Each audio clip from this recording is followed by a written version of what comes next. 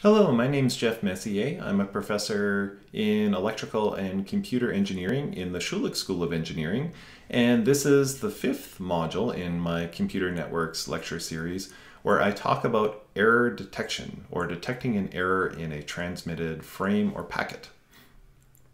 Now, the first thing I want to talk about is why this is a problem, because it might seem to some at first glance that this detecting errors should be easy. Obviously, it's easy for humans. If we download a program that gets corrupted, the program doesn't work. If we are watching a video stream that gets some bad bits in it, we see the picture gets garbled, the audio gets bad. If we receive an email filled with kind of garbled nonsense, we know that some bits have been corrupted. And so it seems like super easy for humans to detect errors. However, this is actually a real challenge for the data link layer, for the software that implements the data link layer, for a number of reasons. There's a few different components to this challenge. The first one is that the data link layer actually can't understand the payload.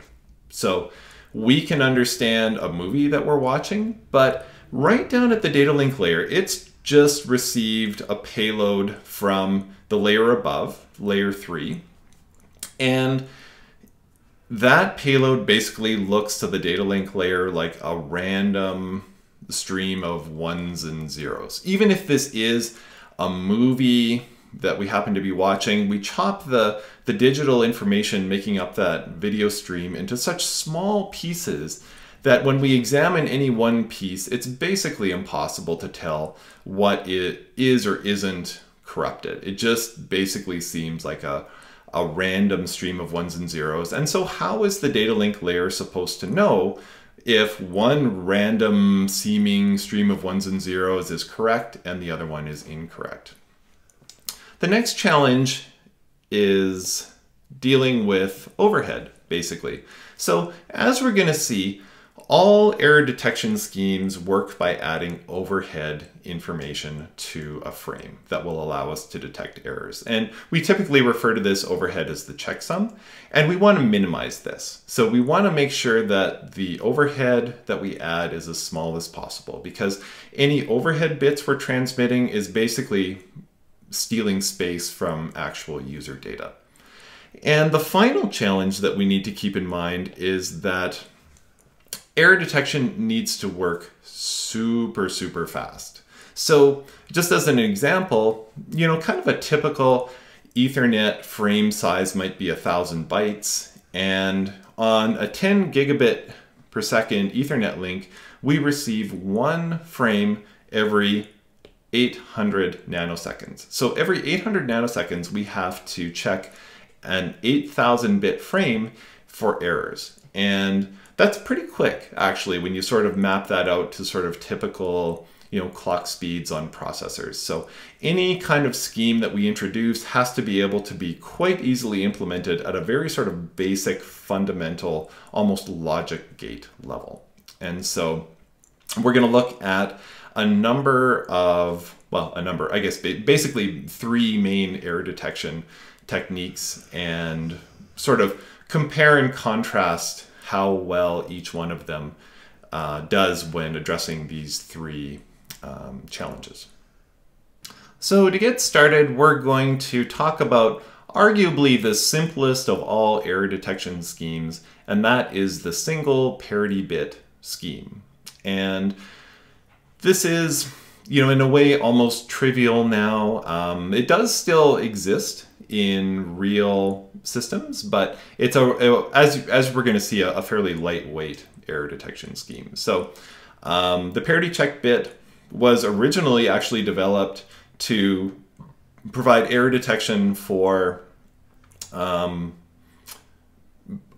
like paper tape data entry system. But it does actually live on in modern low-level serial communications. So if you're doing any kind of UART programming, there's still a capability to add a parity bit, and that's basically the scheme that we're going to talk about. And so to introduce it, we basically have, you can think of the parity check bit scheme as having 7 bits of payload data, and we're going to add a single parity check bit to the end of it, and that's going to be our checksum. So we've got 7 bits of payload, 1 bit of checksum. We're going to put them together, and you can think of this as forming an extremely simple frame for the purposes of our discussion. So how do we calculate the parity bit? It's basically the modulo 2 sum of all the bits in the payload. And we're going to work through an example to show you how this works. And so as a result, how do we use this to detect errors? Well, basically, because the parity bit is the modulo 2 sum of the payload, our overall 8-bit frame, payload plus checksum, should always have an even number of 1s in it. And if we find that we receive a frame with an odd number of 1s, then we know for sure that an error has occurred. Okay, now what I'd like to do is give you a bit of an example about how the parity bit checksum scheme works. And this is going to be part of the lecture where I stop showing you slides and I basically start to write some things on the screen. And you'll notice as we move through this lecture series, I'm going to use slides for easy to absorb information. So if I'm, or diagrams that might be tedious to draw. So a perfect example is the protocol stack. I'll throw up a picture of the protocol stack. We'll circle some things. We'll talk about what each layer does on a high level. That's pretty easy stuff. But when we start to get into some heavier duty mathematics, I am not going to use slides for that. I think putting equations on slides and then just sort of talking about the equations is a big mistake. I much prefer to teach more mathematical concepts just with writing. And if you are taking my undergraduate class, I am not going to give you these notes. So the only way for you to capture this information is for you to write down what I'm writing on the screen. And I think that that helps with learning. So again, if I gave you the notes, you would just sort of sit there, you would kind of look at the equations in the notes, you would hear me talk, and it would be too passive. I want you to sort of actively be writing this stuff down. Not that the parity bit stuff is particularly difficult to understand, but I think it's kind of a nice warm-up for us, because later on, particularly when we get into CRCs, the math does get a little bit heavier duty. So, but for now, anyways, let's do an example of the single parity bit. And so we said that we have a 7-bit payload and a 1-bit checksum. So let's do some examples of this.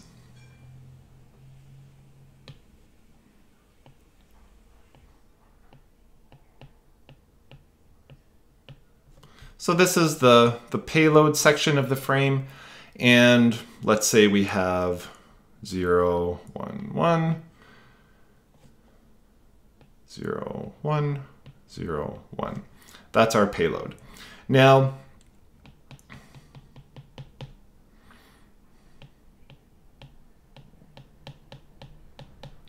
we have our parity checksum following it, and it's a single bit, and it's just going to be equal to the modulo 2 sum of all of the bits in the payload. And so basically, the parity bit is going to be equal to 1 if we have an odd number of 1s in the payload, and 0 if we have an even number of 1s in the payload. And in this case, we have an even number of 1s, and so the parity bit is equal to 0. If we had a different payload, for example, 1, 0, 0, 1, 1, 1, 1. In this case, we would have an odd number of bits in the payload, and so our parity bit would be equal to 1. And so how does this detect errors? Well, let's do a slightly more complete example. So let's take a look now at how the parity bit behaves when there's actual errors that show up in the frame. So let's do an extended example here where we have a transmitted frame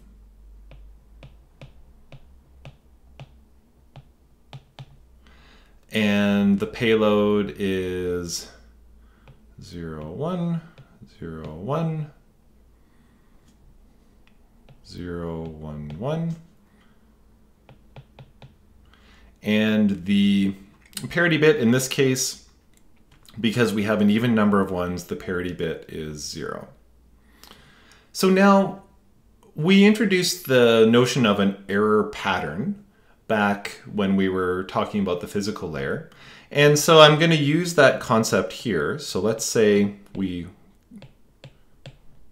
transmit our frame through the channel, and some of the bits happen to be flipped due to some interference in the channel, let's say. And it's going to be the last 3 bits in our frame that get flipped due to errors. And so we represent that with an error mask, or an error pattern, if you like. So all of these bits, the first, I guess 5 bits get through, no problem. So they have zeros to indicate that they were received correctly. And then the last 3 bits, the errors are indicated by 1s. And then to get the actual received frame, we take the exclusive OR of the transmitted frame with the error pattern. So maybe I'll just draw a little line here.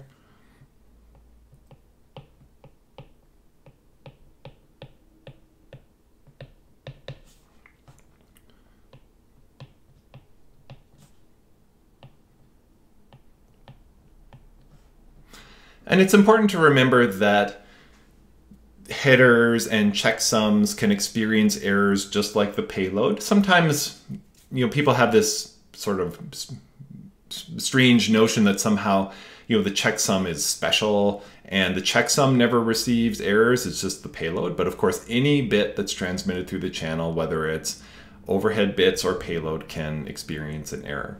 And so this is our received frame. Now, how do we check whether or not an error has occurred? Well, remember, our parity check scheme is supposed to guarantee that we have an even number of 1s in our frame at all times. And so how do we detect if there's an odd number of 1s? Again, we just take the modulo 2 sum of the entire received frame, and it's going to be equal to 1 if we have an odd number of 1s. And in this case it is, right? So we've got 3 1s, and so the modulo 2 sum is equal to 1.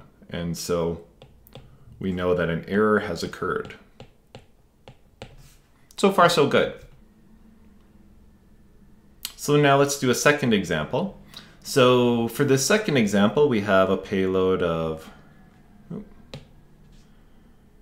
1, 0, 1, 1, 0, 1, 1. And again, the parity bits are aimed at ensuring that we have an even number of 1s in our entire packet. And so we have 5 1s in our payload. So our parity bit is going to be equal to 1 in this case to even that out. And in this case now, we only have a 2-bit error.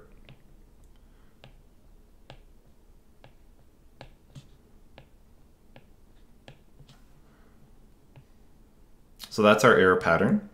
And so our receive bit is, our receive packet. And so to detect our error, we take the modulo 2 sum of our packet, and we've received errors for sure, but the modulo 2, as it turns out, this error pattern was such that we still have an even number of errors in our received packet. So the modulo 2 sum is 0. So we have to assume there's no error. But wait a minute, there was. So this reveals the vulnerability of the parity bit error detection check scheme. If there is an odd number of errors in our packet, the parity bit will detect that error pattern. But if there's an even number of errors in the received packet, we're going to miss it completely. And so there are actually errors that will slip through our scheme. And in this case, we would take this received packet, we would assume that it was A-OK, we would pass it up the protocol stack, somebody would try to play it on their video player, and they would get corrupted video. So in this case, our error detection scheme would have failed. So while the parity bit scheme is a very simple error detection scheme, it's a super useful place to start because it actually it shares some of the same properties that are, or it has some of the same properties that are shared by all error detection schemes that really kind of structure structures the fundamental nature of how retransmissions work in a network and in a communication system. And so these four properties, number one is it adds overhead. So in our case, we had to add a single extra bit to our frame, the parity bit, in order to do our error detection. And this is universally true for error detection schemes. Any error detection scheme that we use adds a checksum or a little bit of redundant information to the frame in order to detect errors. And this, generally speaking, is bad from a throughput point of view. As we add more overhead to our frame, the amount of actual user data we can carry goes down. And so we always want to be minimizing this overhead. The second property of the parity bit scheme is that it is super fast. So basically it's just a big exclusive OR gate. And anything that can be implemented using combinational logic at that sort of fundamental gate level can be built into a specialized ASIC or integrated circuit, and it'll go super, super fast. So the parity bit will go as fast as we need it to go. However, it can be fooled. So we saw in our example that an even number of errors will fool the parity bit check scheme, and we will not be able to detect an even number of errors. So 2 errors, 4 errors, 6 errors, and so on. And this is also a fundamental property of all error detection schemes. When we look at more sophisticated schemes, we can get this, probability of missing an error pattern down to a very, very small number, down to the point where we can practically say, okay, we can live with this performance. But there's no such thing as an error detection scheme that will always detect all possible error patterns. And so error detection schemes, for those out there who are into sort of mathematical language, error detection schemes are a sufficient condition for proving that there are errors in the packet, but they're not necessary. So if the error detection scheme indicates an error, we know for sure there's an error in that packet. If it does not indicate an error, we don't know for sure if there's an error in the packet. We can be quite confident that the packet is okay, but we're never going to know for sure. And finally, the fourth property is that the parity check scheme, while it indicates that there is an error, it can't find them. So if the parity bit scheme finds an error, it doesn't know if it's a single bit error or a 3-bit error or a 5-bit error. And even if it did, it wouldn't be able to tell where exactly that error had occurred. And so all we know is that there are 1 or more bad bits somewhere in the frame. And this has big implication for our system because we basically, if our error detection scheme indicates that there's 1 or more errors somewhere in the packet, we have to throw away the entire packet. And this can have pretty big performance, or give us a pretty big performance hit, because some packets can have tens of thousands of bits in them. And if only 1 of those bits is bad, we have to throw the whole thing away. And we'll talk a lot more about this in the modules coming up.